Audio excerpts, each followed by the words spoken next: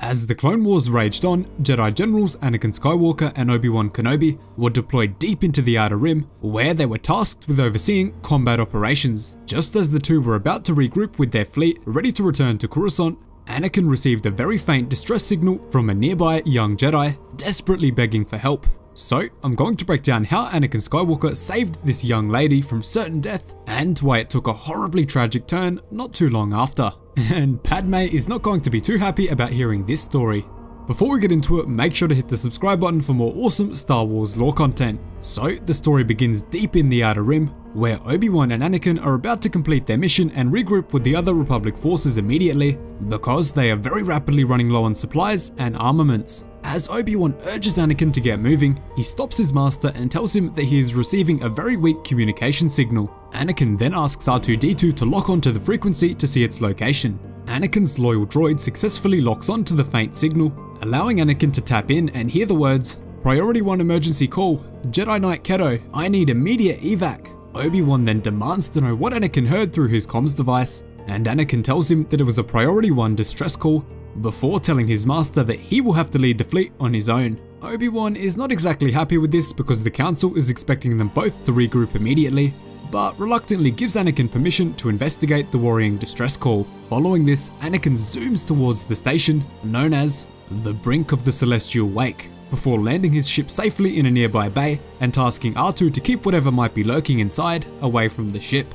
A horrible sense of dread washes over Anakin as he continues moving forward, and countless bodies of the brave fallen clone troopers surround him. As small fires burn and broken glass litters the area, Anakin carefully traverses through the rubble until he comes across a sight that shocks and angers him to the core. He sees that a fellow Jedi Knight has been savagely killed by whatever creatures are inside the station, and his lightsaber lies beside him, showing that he put up a fight right to the end. Anakin notices that this brave Jedi Master fought alongside his men until the very last moment, and until he was completely overwhelmed. Anakin then pauses in memory of this fallen Jedi, but is quickly jolted out of it by a loud swoop sound, before he sees the lightsaber on the ground zoom away from him. In shock, Anakin ignites his blue lightsaber without a second thought, before quickly noticing the shimmer of two emerald green blades. As Anakin turns around, he sees a fellow young Jedi Knight wielding the two green blades. The young Jedi is slightly annoyed at Anakin for taking so long, and he very quickly introduces himself by saying,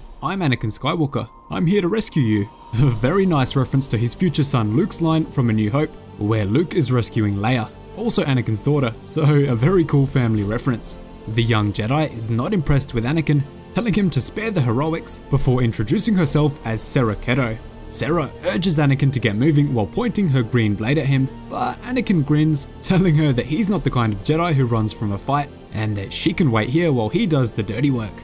Sarah sarcastically responds, telling him that she's not going anywhere, leading him to storm off. Soon after, Anakin rushes forward, finally discovering the creatures which have been causing so much harm and destruction aboard the station. When he sees the tiny pink blob creatures, Anakin gains an incredible amount of confidence, before gliding forward and slashing each of the clawed pink blobs in half. He then confidently turns to Sarah saying, "See, no problem," before sprinting forward, ready to take on the next wave of slimy pink blob creatures. As he does this, Sarah shouts out to Anakin, warning him to stop because she knows the horrible reality of exactly how these creatures work. Anakin is then stopped in his tracks, stunned at the creatures, as he sees them joining together to form a structure. As the structure begins to come together and the pink blobs continue to pile up, he quickly realizes that he is now facing a spider droid completely made from the pink blob creatures. This worries Anakin deeply, as the spider droid manages to tear his cloak, causing him to shout, "I could use some help here." Sarah of course berates Anakin because he didn't listen to her concerns earlier, but the two stand firm, deflecting a flurry of red blaster bolts from the ridiculous droid. As the two continue blocking and deflecting the scorching blaster bolts, Anakin asks, "Do these things have any weaknesses?" In response to this, Sarah says, "If I knew that, I wouldn't have sent that distress call now, would I?" Eventually, a second spider droid is formed from the pink blob creatures, and the two young Jedi are having a lot of trouble repelling their rapid advances. Moments later, Sarah sarcastically asks Anakin, "What now, hero?" But before she can go any further, the looming arm of the droid grabs her by the waist and forcefully pulls her towards him. Luckily, however, Anakin quickly comes to the rescue, freeing her from the droid's harsh grip and leaving her to plummet to the ground. Following this, Anakin summons all of his might, all of his power in the Force and all of his strength, targeting it at the two spider droids to violently slam them into each other with a monumental crash.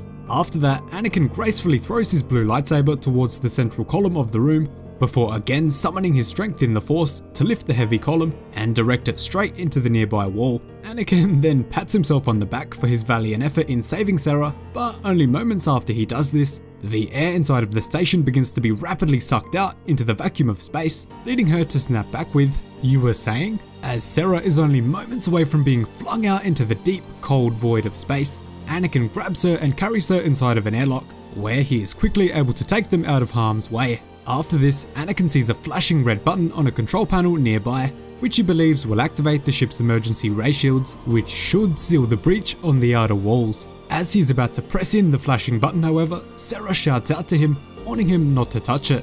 Anakin protests, saying, "But this place is falling apart." But surprisingly, he does listen, realizing that the only way to keep these creatures from spreading is to let the station destroy itself. Knowing this, Anakin grabs Sarah by the arm and pulls her to his ship, where he warns R2 to immediately prepare for takeoff. His droid buzzes in a rush, and Sarah looks over, frustratingly asking, "You brought a one-person ship on a rescue mission?" Anakin grins and says, "You can wait for a bigger ship to come along if you'd like." Sarah is left blank-faced, saying, "I can't believe this."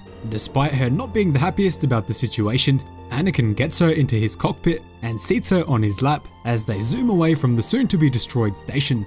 As the two are riding along, Anakin has a smile on his face for the whole journey, before Sarah says, "If you weren't a Jedi, I'd think you planned this." And in the typical Anakin spirit, he responds to this by saying, "If I weren't a Jedi, we'd both be going down with that ship."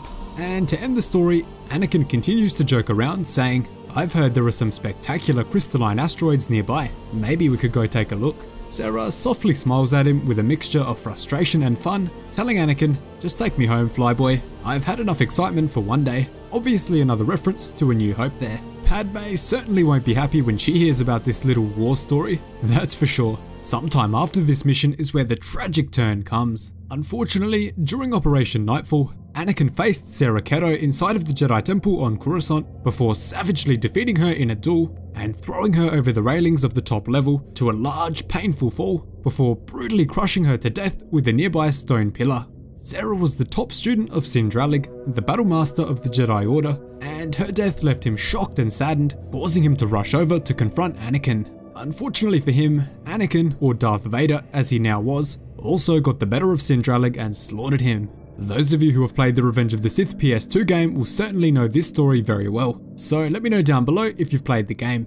But that is the story of when Anakin Skywalker saved Sarah Keto from certain death during the Clone Wars, before their fateful battle in the Jedi Temple during Operation Nightfall. Thanks so much for watching, really hope you enjoyed the video. Cheers guys, hope to see you in the next one.